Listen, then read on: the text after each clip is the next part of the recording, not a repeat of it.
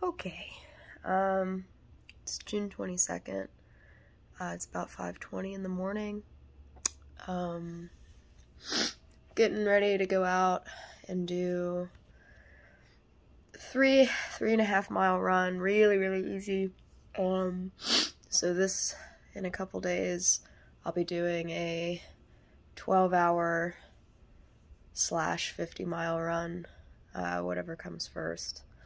So I'm pretty nervous about that. It's kind of weird because I was like thinking this morning, like, this is pretty by far the most trained I am and the most consistent I've been leading into a race. You know, and this race is obviously like still a training run for the 100. But I've never been kind of more consistent and have such, you know, I think last year I was pretty consistent, but then I died 4 or 5 weeks out from the 50, like really died, like I just crashed and burned and went from running like almost 90-mile weeks to like 10, like I just burnt out. And so, but this year I was pretty consistent with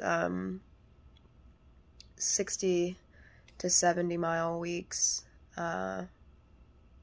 So, except for that minor injury 4 or 5 weeks ago with the Big Sur Marathon. So, I'm really nervous. This 50-mile, 12-hour run is overnight.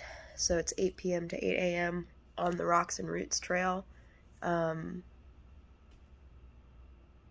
which I've never done before, so it's going to be my first, like, full night run over trails, which, gotta do it. So, but yeah, it's not today. Today I'm just doing easy 3.5 mile, but I think that this is the last run I'll do before that race, which is nerve-wracking. So it's kind of just been, you know, jittery this week. Busy week for work too. We got a wedding, a big appetizer event, and a tasting tomorrow, so yeah.